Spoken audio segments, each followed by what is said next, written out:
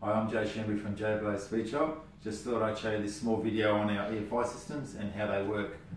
This is our JB001 kit, which houses your injectors, and they're all clamped down through these fuel rails to the plate, and you have your fuel coming in and out, and your wiring comes out through the back as well. They just sit on top of your blower, and your injector hat slips straight over the top. Now they're made to fit the bug catcher and the bird catchers, and so basically they'll just slide straight over the top and away you go.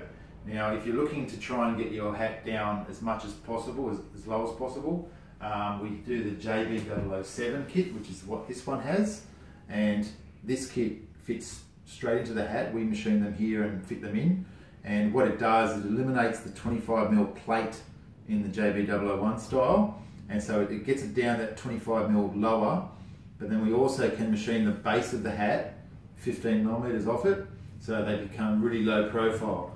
And so this one, the bug catcher, is only 115mm tall there, and on the birds they're 130mm tall. And as you can see, this one's already got the injectors and the wiring harnesses all connected into it already as well, and it's all coming out through the back there like that.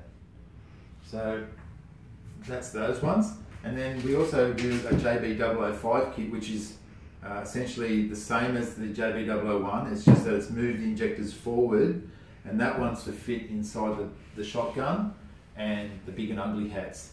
And it works exactly the same way, and as you can see here, it's just moved a little bit differently, so it'll actually fit into the injector hat itself. This one's also got all the injectors and the wiring harness already connected to it as well. So that's that. And then we also have the TPS switch, which is the throttle position switch, and it tells the computer where your throttle is at all times. And so what we make is we make these housings here. This one's the JB002, which is to replicate a nitro barrel valve. And what it is, this switch is fitted inside that housing, and as you activate the throttle, it moves the switch inside, and it tells the computer where your throttle is. Now we also have the JB003, which is the same as that, except it's a different shape, and it's to replicate the squared barrel valves on a mechanical fuel system. And both that one and this one come black anodized or polished for the same price. Filtration, we also do billet framed filters which go on the front of our hats, so that's the one for the bug.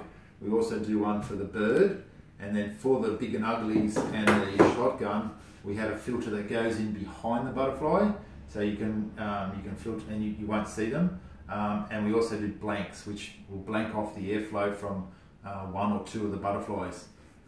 This one over here has already got the blanks and filters fitted, so you can see this one's got a blank in it, and no air will go through that one. And this one has the filters, so all the air is filtered.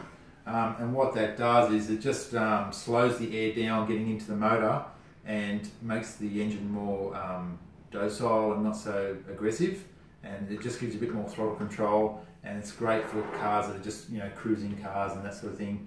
Otherwise, every time you just touch the throttle, if you had all of them open, the engine would be just very aggressive.